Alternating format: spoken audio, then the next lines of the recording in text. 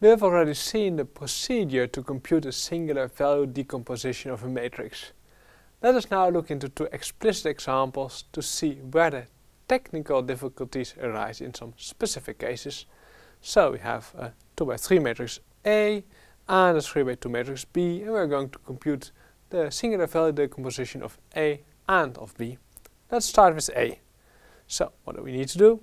First compute A transpose times A. Well, you can do that yourself. And then you need the eigenvalues of A transpose times A. Well, you already see the 1 sitting here, so 1 will be an eigenvalue. You see 2 rows are the same, so the matrix will have a 0 eigenvalue, so you know 1 and 0 are eigenvalues. And then you can use a trace to compute the third, which is 2. So eigenvalues are 2, 1 and 0. If you want, you can use the characteristic equation as well, of course, but this is a bit faster. So then the singular values will be the square root of 2 and 1 and 0, but we are not going to use that one. Only the square root of 2 and 1, we only use the non-zero singular values.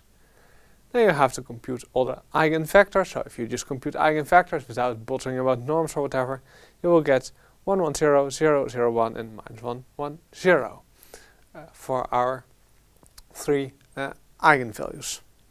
Then we can compute our matrix V. First we normalize our eigenvectors.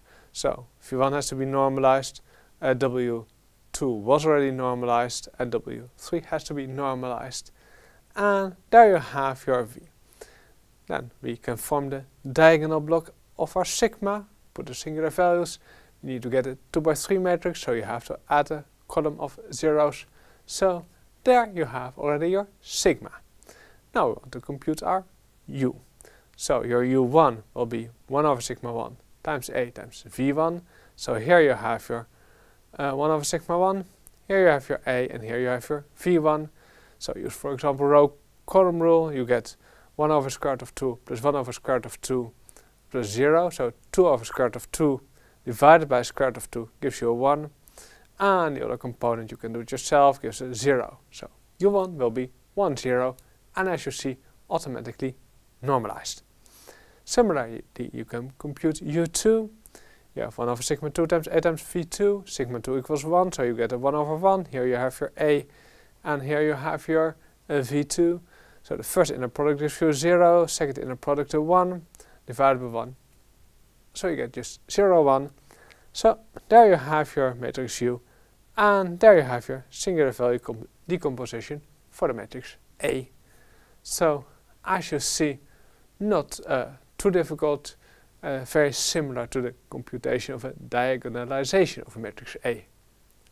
Let's move on to the matrix B, because there is a slightly tricky part somewhere, as you will see. First part goes similarly. Compute your B transpose times B, 2 by 2. Now your eigenvalues will be 3 and 1, as we did in an earlier video, so your singular values will be square root of 3 and 1. Compute the eigenvectors first without bothering about norms. W1 equals 1, 1 and W2 equals minus 1, 1. And then you need to normalize again to get your V1 and V2. So far so good. Now, forming your V is easy. Just put V1 and V2 in your matrix. Forming your sigma is easy. Put the diagonal block and add in this case a row of zeros to get a 3 by 2 matrix. So there you have already your matrices V and sigma. But now U1 is clear. Compute U1 equals 1 over sigma 1 times B times V1. So here 1 over sigma 1, the B and the V1. You can compute it yourself, there you go. And U2 similarly, 1 over sigma 2 B times V2, 1 over sigma 2 B V2. Compute yourself, there you have your U2. Nicely normalized and orthogonal. But now you have to determine some U3. So first we determine a U3 hat without bothering about its norm yet, which is orthogonal to U1 and U2. So we just take some vector in R3, hope it's not in the span of U1 and U2, hope it's some other vector like that. So just take something like 0, 0, 1 for example, an easy one, and then we use Gram-Schmidt to form an orthogonal basis, and in that way we find our third vector for our matrix U.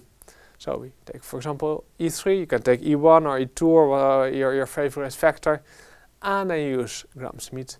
Well, U3 hat will be then E3 minus its projection on U1 and U2.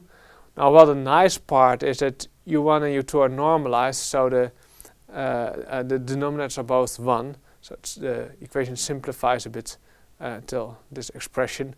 But you still have to compute those inner products here and there.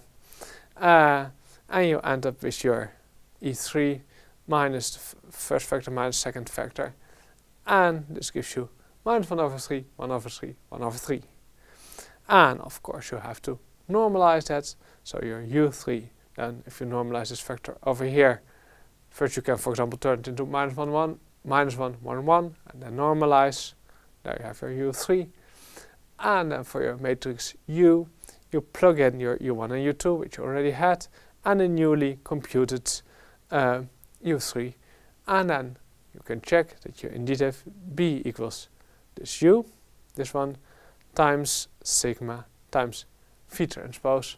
So this is how you find the singular value decomposition of non-square matrices.